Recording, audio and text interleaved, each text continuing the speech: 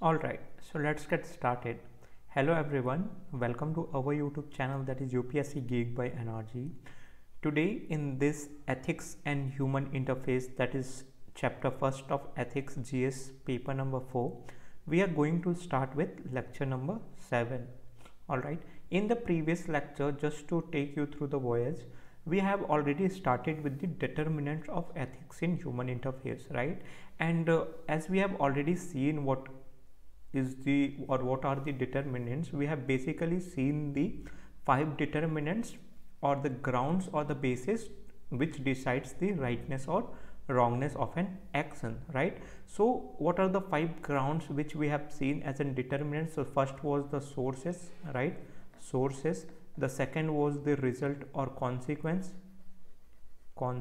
and results. The third was basically the motive and intentions, right? Motive and intentions. The fourth was basically the matter of an action,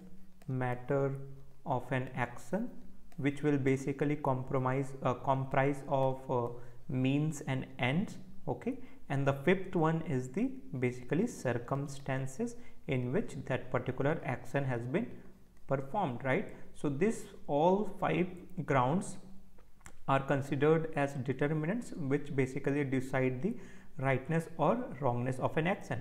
And there is basically a one universal determinant which is basically a conscious human action, right?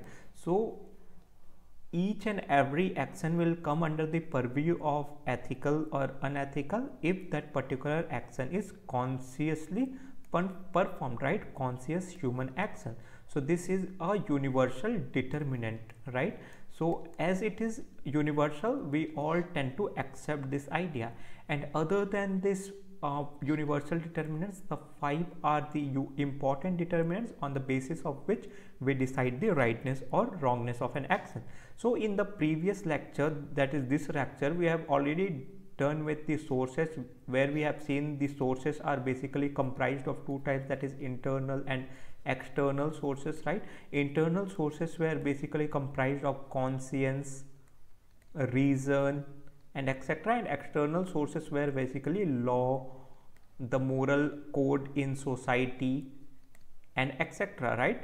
And in this all particular external sources we have already seen in lecture number 4, I guess. And if you guys haven't watched that, go and have a look of this particular lecture, right? So in previous lecture we have started with the determinants of ethics. We have done this very important UPSC annual report as a case study, where we have seen how an allegation in a particular on a particular serving officer or member of service has been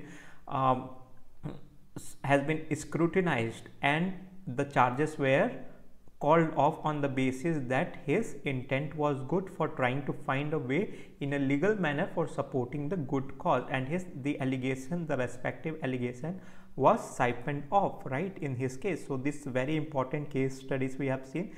Then we have started with the source, right? And as we have already dealt with the external source in the previous lecture, that is law versus ethics, law versus ethics, values versus ethics and etc.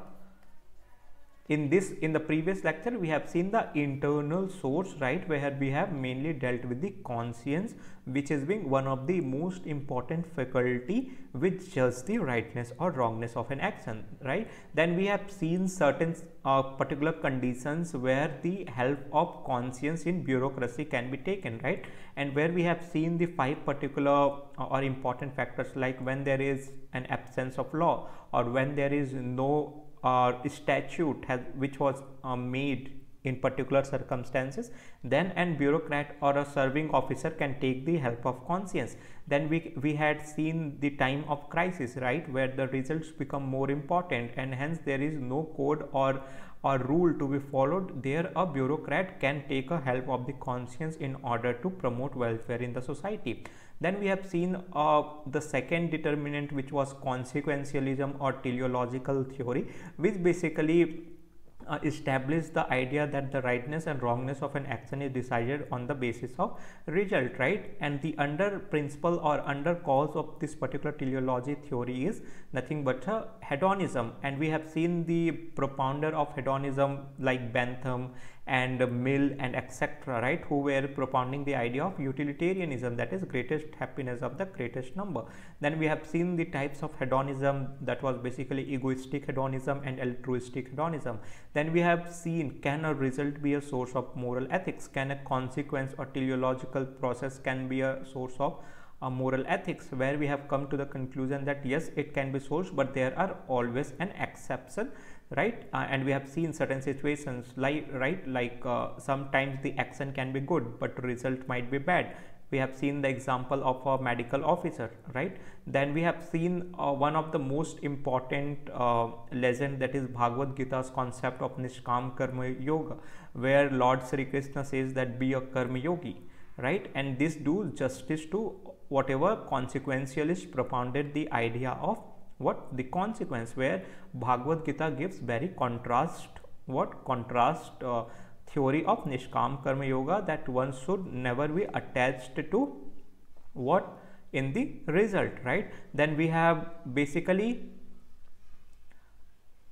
seen a question, right?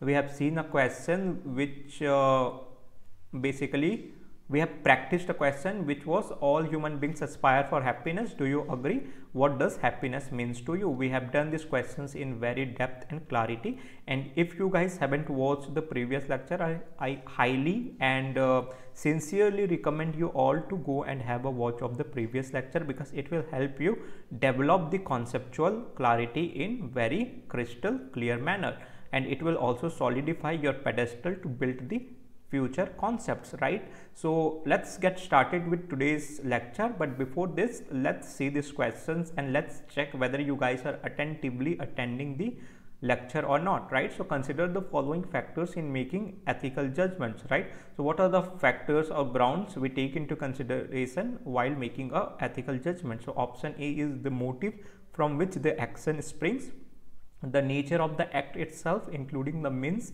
and the resulting consequences, right? So these are some of the factors whether we take into consideration or not. You guys have to answer that in the comment section. I will check it and also respond to you. Okay, so try answering this question in the comment section. Take a pause, think about it, then respond in the comment section. Okay, so let's get started. So now let's see the third important determinant, which is a matter of an action, right? So what is a matter of an action? So any action is basically constitutes of two important essence, that is means and an ends, right? If you follow a particular means, a particular end will be a result, right? So these are the two important matter of an action, right? As we all know that. So there is two school when it comes to means and ends, right? So in these slides, as we can already seen, the first school which propounds the idea about purity of means, right? And the second school basically says or propounds the idea of end justifying the means, right? And justifying the means. What does this particular terms mean? We will see in detail, but just have an idea here that purity of means basically propounds the idea of that means should be pure, right? Means should be pure, and it basically says whatever irrespective of means, one should always focus on end. If end is good, it will justify the means. This is the basic idea. Now let's see each of them in detail, right? So let's get started with first, that is end justifying the means. What does this particular school propounds? That end justifies the means, right? So the basic idea behind this school is that if end is well, everything is well. In Hindi, we might have heard about a most famous adage which says that ant bhala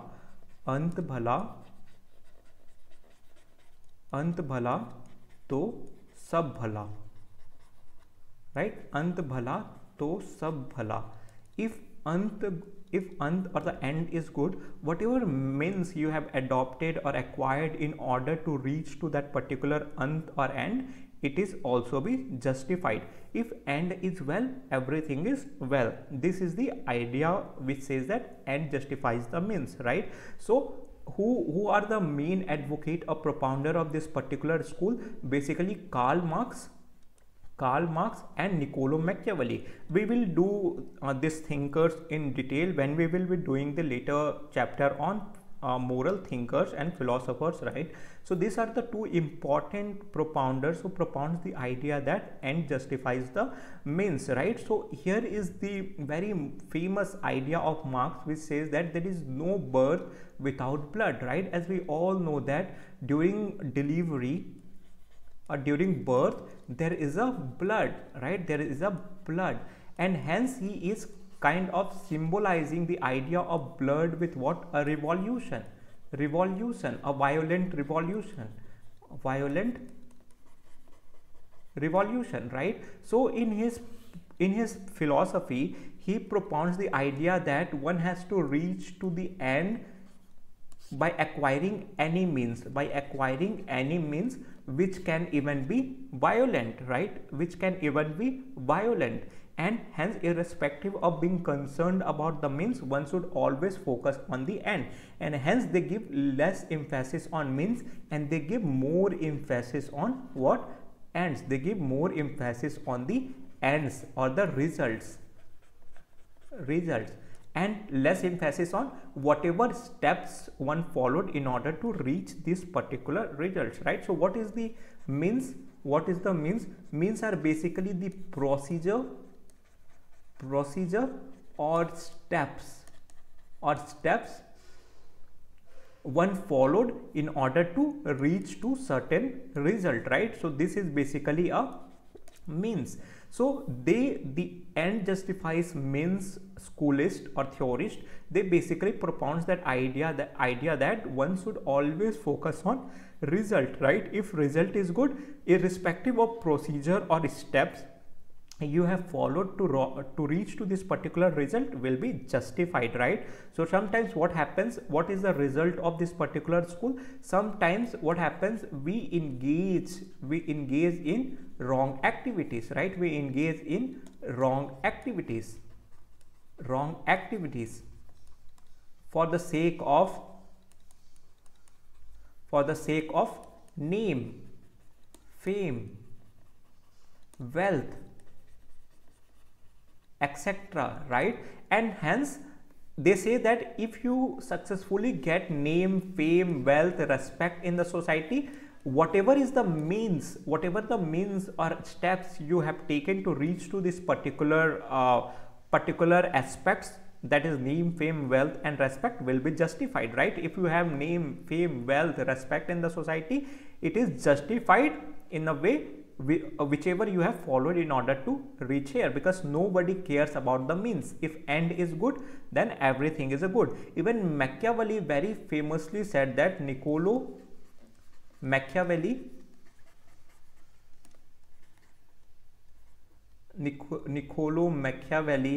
he is very prominent thinker, and he is also one of the very great propounder of realism, political realism, right? When we will be doing our lecture on international relations, his name will surface a lot when it comes to political realism, because he is the very profound thinker when it comes to political realism, which is the sole principle behind international relation in today's world. So Niccolo Machiavelli advises to the prince, his magnum opus is basically The Prince, right? His book is The Prince, where he advises the prince certain principles in order to be a good ruler, right? So here he says that the prince should always be concerned, about the ends, because end justifies the means, end justifies the means, right? So this particular statement, that is end justifies the means, is a brainchild of Niccolo Machiavelli, and hence he can be considered as or given a veneration that he is a flag bearer of what end justifies the means school, right? So this is the idea behind the first school, which says that end justifies the means, right? So which is the second school? So the second school is basically which basically emphasize idea about the purity of means. They basically talk that both purity and ends should be taken into consideration. Why they should be taken into the consideration? Because they are inseparable, they are complementary, and both are convertible, right? What does this particular idea mean? So here, as per Gandhiji, so the very important thinker or flag bearer of purity of means school is basically Mahatma Gandhi in Indian context. Mahatma Gandhi in Indian context, right? So he basically correlates means with ends, right? So in the previous school, that is end justifies means, we have seen that means and ends are not correlated, right? If ends is good, then it will justify the means whichever is adopted in order to reach to a particular end, right? But here comes a very different and very distinct school, which was propounded by basically Mahatma Gandhi, which says that means and ends are inseparable, they are complementary to each other, and both are convertible. What does this mean? First is inseparable. What does this mean? He says that both means and ends cannot be separated, right? He basically correlated means with a seed, right, and ends with a plant, right? And he propounded a very profound statement which says that one cannot expect a rose plant by planting a bubble seed, right? So what does this symbolizes? One cannot expect a rose plant by planting a bubble seed, right? So what does this bubble symbolizes here? It is basically a negative means, right? It is basically a throngy type. So it is basically denoting a negative means. And what is rose? Rose is a positive or good end, right? So he is basically saying that one cannot expect a good result, that is rose plant, by acquiring or by planting a negative seed, that is negative means, that was bubble seed, right? So that is how he related the idea of means and ends to the seed and plant. One cannot expect good plant by sowing a bad seed, right? That is why he said the idea that both means and ends are correlated, they are complementary. If you acquire a good means, the end will also be good, right? Because they are complementary and they both are convertible, right? What does this particular term convertible means? If you convert a means, right? If you convert your procedure of action, then your end or your result will also be what? Molded, right? So that is why it is famously said that focus on the procedure or steps, right? If you focus on steps and procedure, the results can be taken care of. The results will be taken care of. This is the idea which symbolizes or which signifies the importance of purity of means of Gandhiji, right? Keep taking a note side by side, because these are the most profound examples and tidbits that can be quoted in the exam to add value into your answer, right? So through this idea, one of the very pertinent example that comes to my mind when we talk about means and ends of Gandhiji is non-cooperation movement, right? Non-cooperation movement. What was the means that that was the resultant or that was the cause of NCM. It was basically the Chori incident, right? Chori incident, which was kind of broken in order to give effect to non-cooperation movement. And what was the result? The result or the end by Gandhiji, he basically nullified or he basically cancelled the non-cooperation movement. Why? Because the means to give effect to the end of non-cooperation movement was corrupted. It was violent. It was what? It was violent. They have fired an entire thana or police station, right? So this was the means. It was kind of violent in nature. That's why Gandhiji had to call off the non-cooperation movement, right? And hence here we can see what? Here we can see consistency. We can see consistency in integrity, thoughts and actions in Gandhiji's,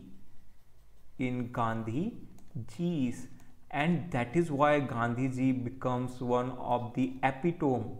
Gandhiji becomes one of the epitome of what? Purity of means, right? Purity of means, right? That is how, this is how you see or look into the concept. This is how you analyze the concept holistically, comprehensively, and in 360 degree, so as to understand any concept with greater understanding and clarity, right? So what is the basic idea of purity of means? If means is corrupt, that is Chori movement, the end shall always be corrupt, right? The end shall always be corrupt, and that is why Gandhiji had to call off the non-cooperation movement, right? So this is the school which propounds the idea of purity of means.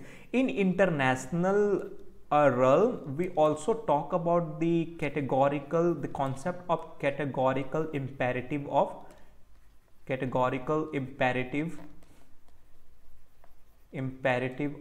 Immanuel Kant, right? Categorical imperative. What does this particular term categorical imperative means? It also signifies a same idea of Gandhiji, that means should always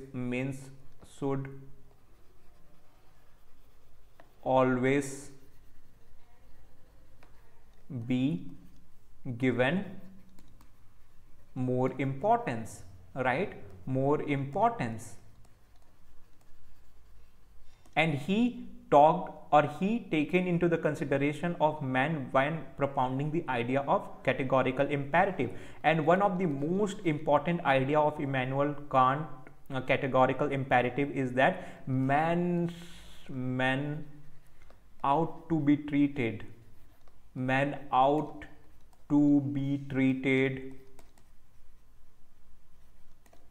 as an end in itself, and not as a means to an end, right? Why? Because of human dignity,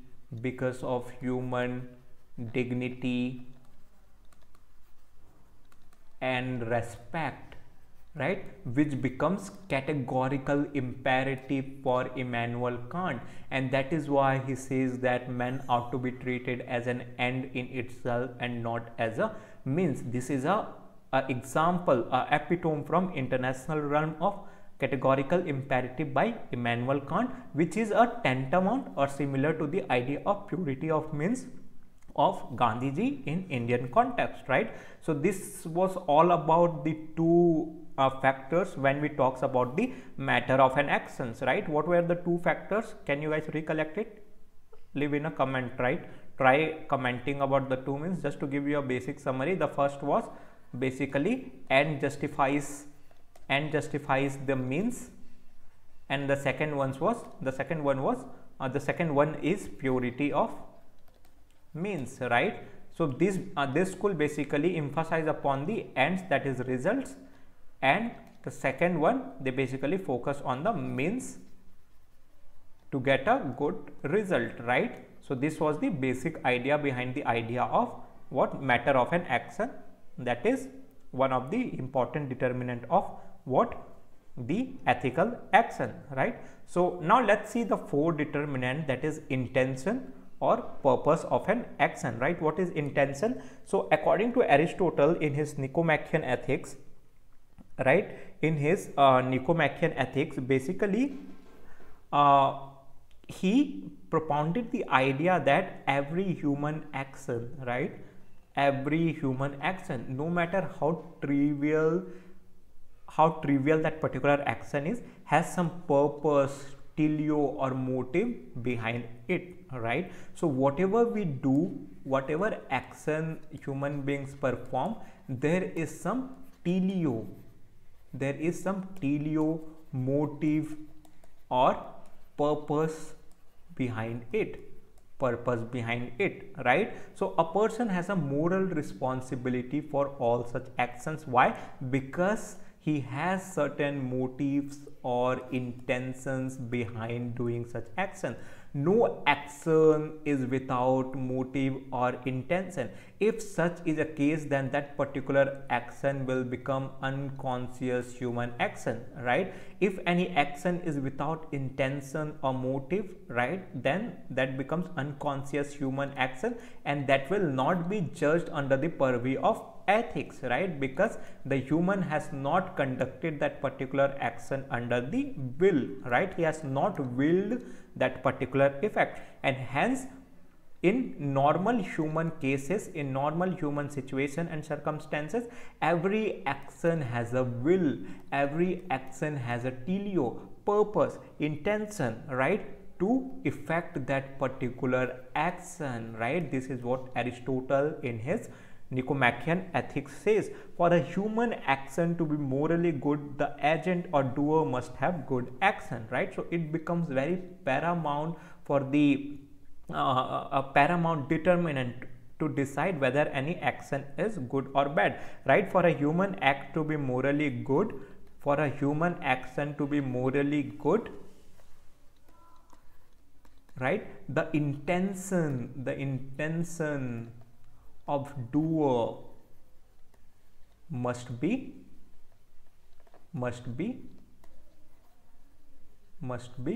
good, right? And here every action and intention is kind of having a correlation. Why correlation?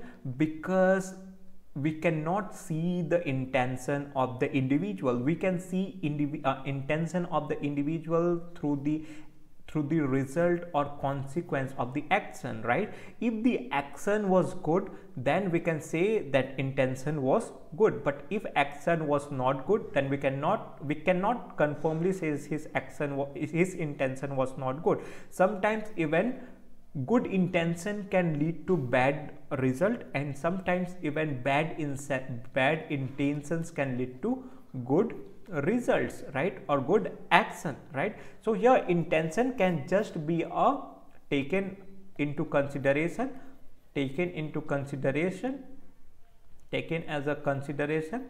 to decide the rightness or wrongness of an action, right? So this is how intentions is taken into consideration behind the groundness to judge the rightness or wrongness of an action, right? So this was the fourth determinant, right? There are several examples which can be written here, right? That if you are helping a individual if you helping a blind person cross a road, right? Cross a road, let's say if you are helping a blind person cross a road, but what happens, there is a truck which comes and hit both of you. The helper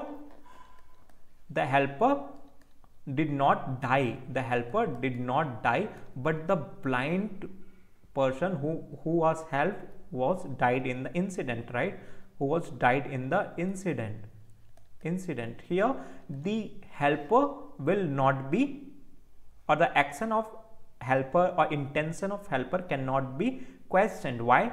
Because his intention was right, his intention was good to help this blind person cross the street, right? But here the trucks come and the truck hit the people, right? And the blind person dies, right? And here the intention of the individual cannot be questioned, right? So here the intentions play a important role in determining the rightful or wrongful action of an individual, right? So despite having a bad result, the intention of the helper was good to help the blind person pass the road or cross the road, right? And despite the ramification, that was the death of the blind individual, the action of the helper will be considered as ethical, and the truck driver shall be punished under the legal code of the country, right? So this is what was the fourth determinant, that was intention. And here comes the fifth determinant, that is what? Circumstances, right? Here the fifth determinant is circumstances. So what are circumstances? So as we all know that every human action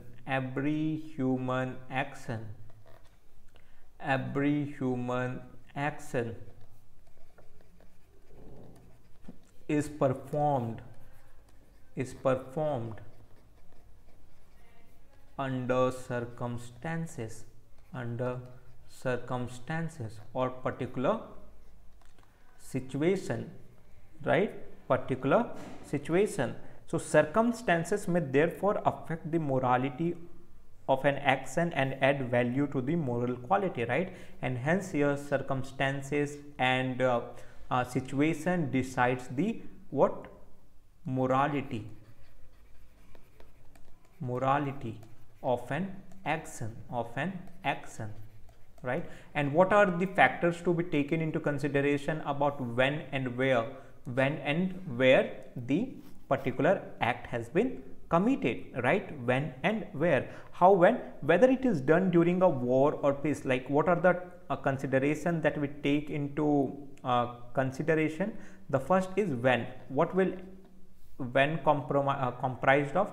It will basically comprised of when, that is either it was during peace or war, whether it is during the normal situation or it is during what?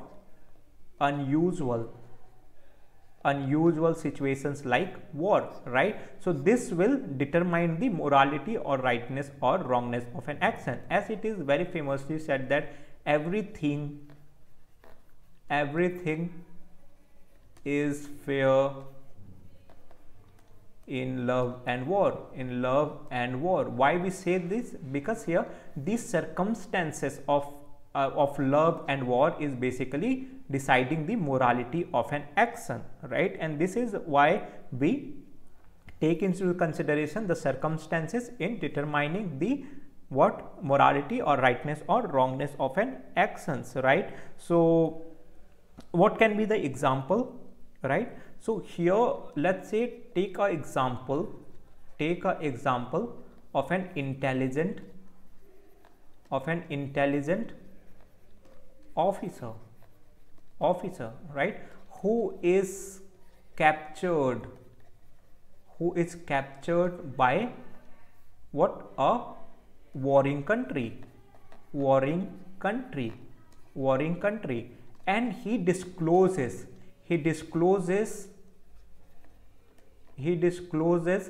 the important national information, right? National information, and hence his action of disclosing the important and secret national information to enemy country shall not be considered as unethical. Why? Because the situation or circumstances was not apt. All right, he was under pressure, he was under pressure, he was under threat, he was under threat, right? And he was being pressurized to do so, and hence under certain situation he has, or under certain circumstances he has disclosed certain important national information which cannot be considered or brought under the purview of ethics, right? So this is how the circumstances takes into consideration while determining what, while determining the morality or grounds of an rightness or wrongness of an action. And where how does where decides the morality of an action? Let's say someone is committing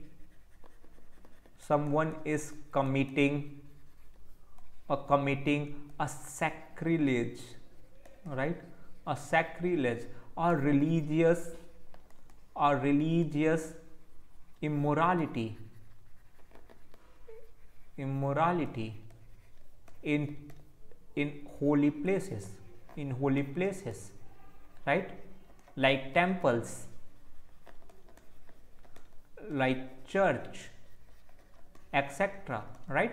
This will influence the morality or rightness or wrongness of an action, right? Doing immoral things in religious places, right? It will determine what the rightness of an action, rightness or wrongness of an action. Let's say one commits murder in the temple, right? So this will kind of aggravate the situation, and hence his action shall be considered as immoral. This is how the fifth determinant, that is circumstances, comes into play, right? So hence how to conclude the determinants of ethics? So hence on the basis of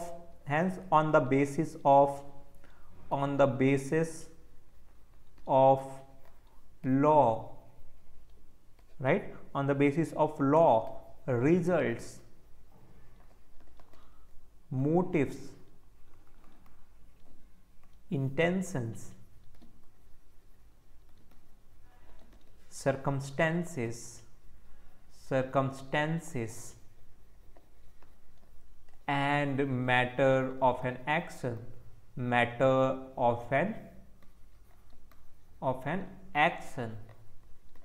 that is means and ends. The morality or rightness or wrongness of an action is decided, right? Is decided. And not only morality but also the rewards and punishments are decided accordingly, right? So this is how we conclude the important aspect of ethics, that is determinants, the determinants of ethics, right? So what are the 5 determinants? The 5 determinants are law, results, motive, intentions, circumstances and matter of an action. These are the determinants of what? The ethics. What are the determinants? These are the grounds or the basis upon which we decide the morality or rightness or wrongness of an action. All right, so we are done with the determinants of ethics in this lecture, right? We are successfully done with the determinants of ethics, and in next lecture we shall be starting with the very important concept, that is consequence of ethical action in the society, right? Consequence of ethical action in the society, and we will also do a practice questions, right? So as to check your progress, right? So ensure to answer the question which was asked in the MCQ and try commenting in the section. And with this we are ending to this lecture. So remember the motto statement of UPSC Geek by Anaji, that is, as you as you strive so you thrive. आप जितनी मेहनत करेंगे उतनी आपको सफलता मिलेगी. And let's end today's lecture on a very positive note, people, because prelims is fast approaching, and ensure to strive each day to have a better and fruitful future. And with this, let's end today's lecture. Thank you so much for attending patiently, and also all the very best.